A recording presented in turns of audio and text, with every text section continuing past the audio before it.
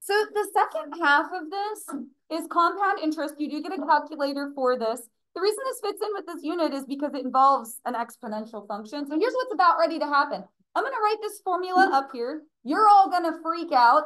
Then I'm going to explain what everything means and you're all going to calm down. That's what's going to happen. Okay, you ready? So here's your formula. A equals P parenthesis 1 plus R over N to the power nt. It's P parenthesis 1 plus R over N to the nth. So now I'm going to tell you what all those letters mean because I realize it looks like the alphabet threw up on your paper. A is the amount. Or your answer. A is the answer. That's what you're looking for, is how much do you end up with. So basically you're putting your money in the bank and you're seeing what amount you end up with, you know, after the money is put in there to cook for a little while. P is the principal. That's what you start with. So that's how much money you have to begin with that you're going to put into your account. P is what we call the principal. Do you guys do this in economics? Yeah, well, not really. But I know what the principal. Oh, okay, cool. You've heard the word before. N is the number of times interest is compounded. Go ahead and write it and then I'll explain what it means. It's the number of times interest is compounded.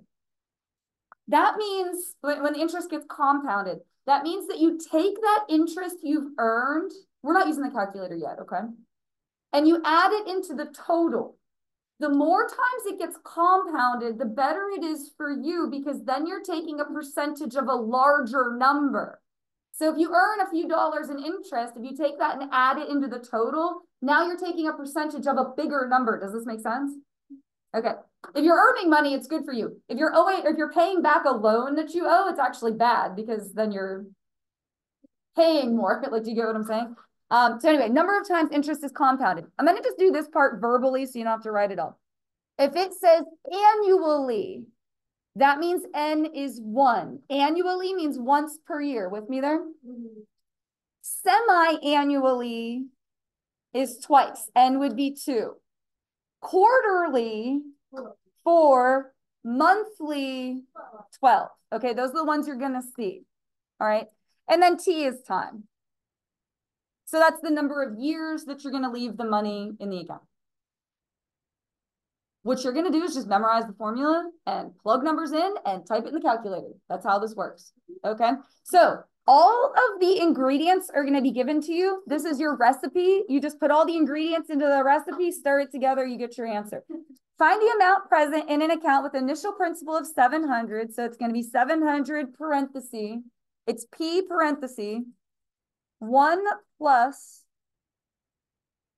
R over N. Now R, oh, I forgot to say R was rate. I'm sorry. R is the rate.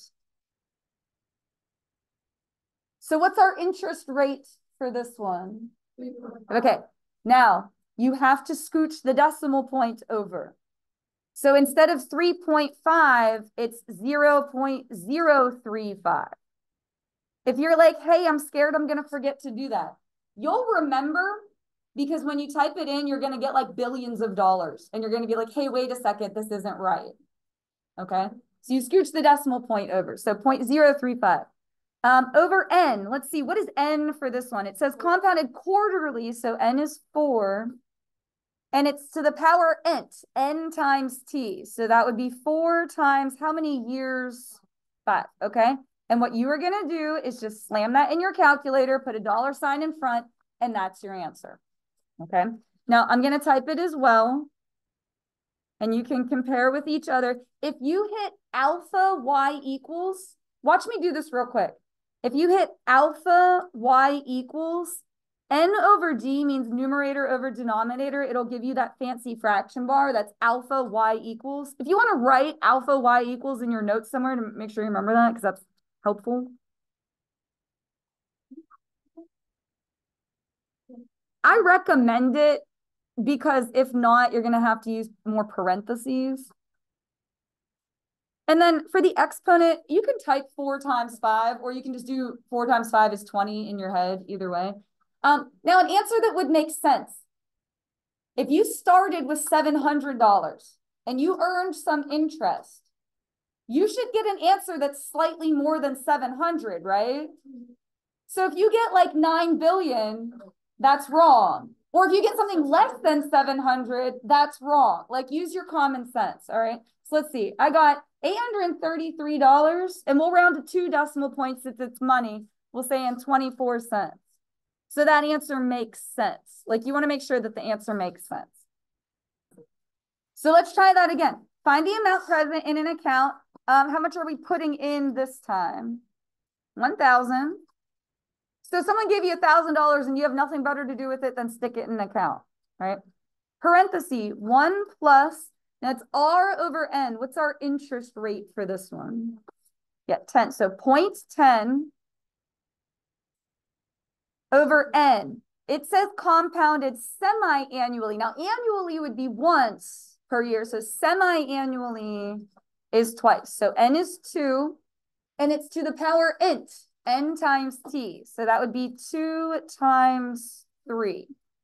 Or you could just write 6. I mean, 2 times 3 is 6, whatever pleases you. But anyway, put a $, cash money, type it in your calculator, and you will get your answer. So what's an answer that would make sense?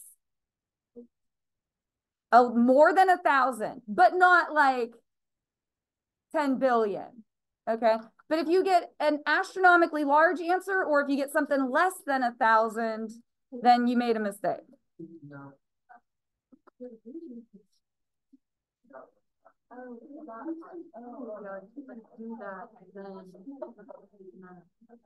You need me to look at your calculator? Okay. Now, if you wrote and 9 cents, I would mark that correct, but the 5 is rounding that up, so I wrote 10 cents. Oh, do you guys know that at the gas station, this just made me think of this. Do you ever see the price and then it has that like and 9/10 at the end? That's and 9/10 of a penny, so it's actually like your gas is actually a penny more than like what it's saying. 9/10 of a penny. Just so you know. All right, so is everybody okay with the calculator? We're okay with the calculator. All right. Now, if it says, we're almost there, guys. Stick with me. If it says compounded annually, semi-annually, monthly, quarterly, any of that, you can figure out what N is. What if it says compounded continuously? So we're going to do limit as N goes to infinity. You want to approach compounding infinitely. And I'm going to change everything else in the formula to ones for us to look at this. And I need for you guys to stop talking over me. I changed everything else in the formula to ones so that we can look at this. Now, I want you to just watch. You don't have to type this. I want you to just watch what this comes out to be, because I already typed it in my calculator, and I want you to just watch. So I went to y equals and I typed that in. Now I typed it with x's instead of n's because in the calculator you have the x variable key, but same thing. I'm going to go to the table and I want n to get bigger and bigger and bigger and bigger and bigger. So as I scroll through, do you see what's happening to the numbers? We have 2.6, but do you see how it keeps on changing? Okay, we need to get to a point where it's not changing. So I'm going to go to my table set. Instead of counting by ones, we should count by something larger because we want to go to infinity.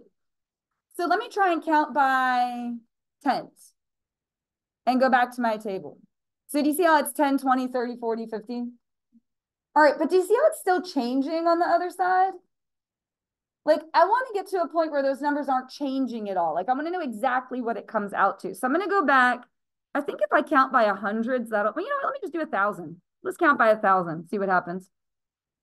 I don't want to mess around. Oh, there we go. I think we got it this time. Yep, there we go. Do you see how it's not changing anymore?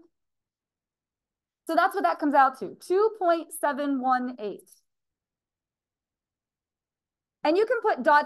because there would actually be more numbers after that. It's going to go on forever. It's what's called an irrational number. Have you ever heard that word before? Irrational. It goes on forever. Now, this number is called E. And that is huge, and you need to put hearts and stars and unicorns around that. That is the number E. You actually have some familiarity with things like this. You've done this forever. Pi. What is pi, approximately? 3.1415 forever and ever and ever, but we call it pi. Extension question, do you know where pi comes from? Like why it's 3.1? Yeah. If you take a circle of any size, big or small, if you take the circumference, do you know what the circumference is? Yeah. Right? Divided by the diameter, you will get 3.1415. That's where that comes from. And this is where E comes from. And frankly, I don't really care if you memorize why that is what it is. But if you know that E is about 2.718, I'm happy. If you know it's a number, I'm happy. Okay. So if you are compounding continuously, this is your formula. And no one ever has problem memorizing that one because it's PERT.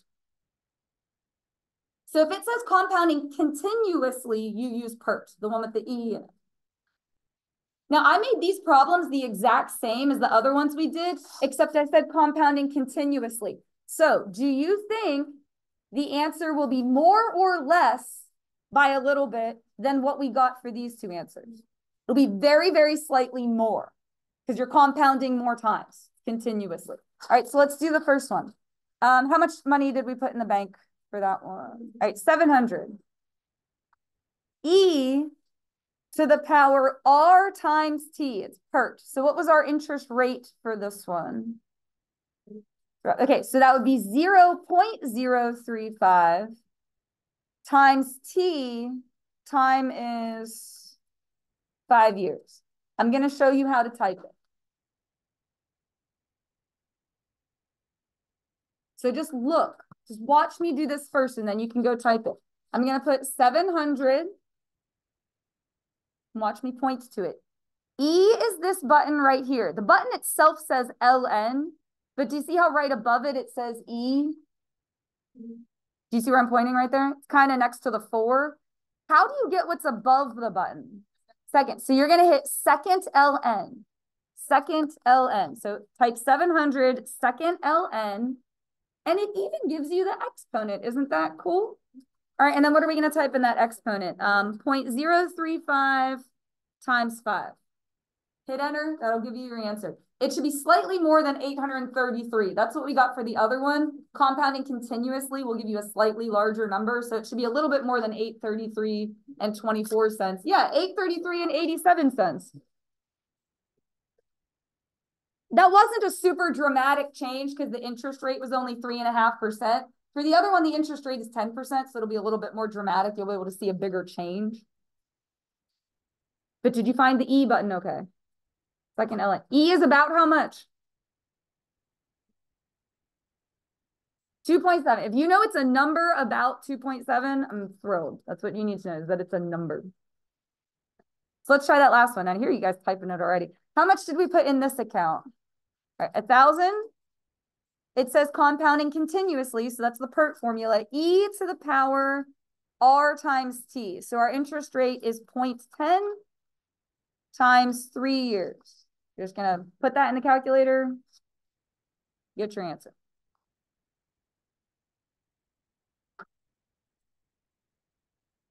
And you should get an answer slightly bigger than the other one. What was the other one we got? 1,340? So you should get something a little bit bigger than 1,340 because when you compound continuously, it'll give you a little bit more. There, 1,349 and 86 cents. I heard you guys tapping. You were ahead of me, some of you. Did you get that? Okay. Because calculators are great, but if you hit even one button wrong, it's not going to give you the right answer. So, you know, calculators can be both good and bad. You're all flipping the paper over, but are you sure you're okay? I can't see all your calculator screens, so it just makes me nervous. I'm like, all right, hope everybody's good. Now, we did this before. The only difference with this one is that the base number is E. So listen, when we do our table, instead of getting 3 values, you're only going to be able to do 1 because this is now non-calculator again. The only thing you get the calculator for is those interest problems. So set that aside, right? Without a calculator, the only one you can do is E to the 0 because what is anything to the 0 power? 1. Unless you can do 2.718 squared and 2.718 to the 3rd in your head without a calculator, that's the only one you can do. Okay. But let's start with the asymptote. Did this graph move up or down at all? No. Oh, so where does that mean it is? It's on 0. Good, but it did go right 5, which is going to come up in just a second. So hold on to that. This will still be 0 though, because it didn't move up or down. So it's on 0. Now, the reason that right 5 is important is the number that we want to plug in is 5. You're only going to be able to do 1 without a calculator. Again, unless you can do 2.7 to different powers in your head without a calculator, which let me know if you can do that, because that's really impressive. The only one you're going to be able to do is 0. So if you plug in 5, 5 minus 5, 0. E to the 0, 1 times a half is a half. 1 times a half is a half. So when you plot that, 5 comma a half, it's right here. Now, this is the part where everybody goes, and now what? Miss Cole, we have an invisible line and 1 point. The graph either goes up or down. Those are your only 2 options. Do you see a reflection or a negative anywhere in this problem? No. So what do you think it does?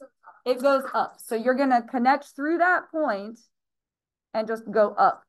It either goes up or goes down. Those are the only options. Because I know everyone's like, Miss Cole, there's 1 point. What on earth do we do? Well, it either goes up or down.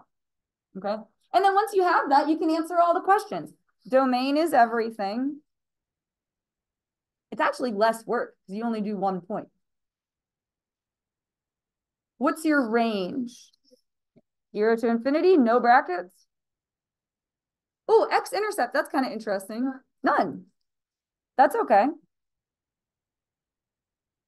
Y-intercept, this is kind of cool too. I like this. Some people like this and some people don't. I hope you'll get on board. Do you see how it does touch the y-axis, but it's this super teeny tiny decimal? So it's going to be 0 comma whatever that is. Watch me point to this. 0 minus 5, if you plugged in 0. 0 minus 5. Negative 5. E to the negative 5 without a calculator. I have no idea what 2.7 to the power negative 5 is. So you get to leave it 1/2 e to the negative 5. That's a number. I just don't know what it is without a calculator. It's 1/2 times 2.7 to the power negative 5. But you get to just leave it like that. Isn't that cool? It's cool, guys. It's cool. You get to just write it like that. It's fun. All right, increasing or decreasing? All right, increasing. Decreasing is none. And then the ends. So again, one end will go towards the asymptote, which in this case is 0. The other one will go either up or down.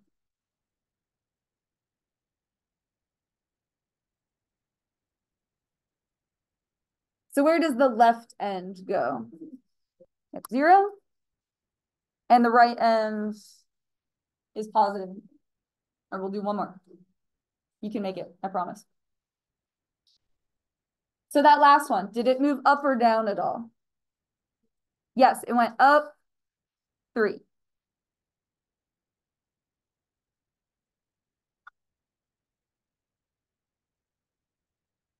Always just do that first. Like get the asymptote in there and just put that on your list. Like that part's done.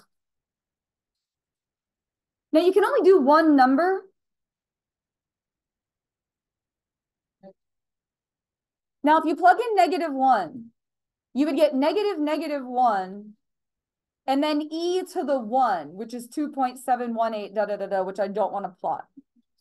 So let's do 0. You can't negative a 0, so it still just be 0. E to the 0 power, good, plus 3 is 4. So you get 0, 4. And once again, that is where everybody's like, Miss Cole, now what? And I 100% get that. It either goes up or goes down.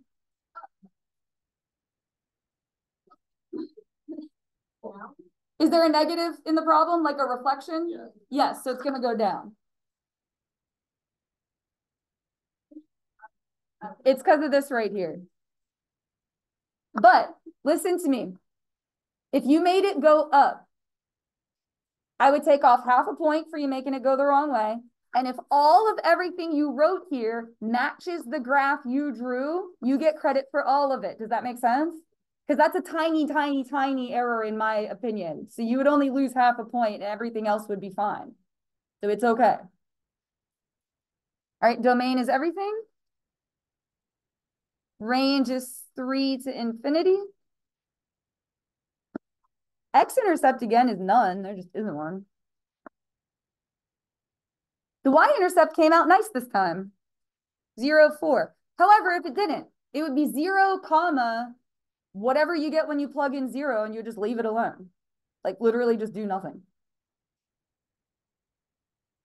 All right, increasing or decreasing? Decreasing. Increasing is none.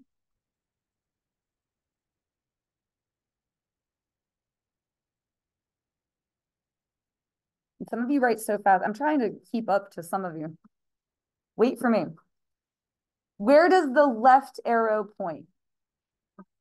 Positive infinity. And the right arrow, bless you, 3.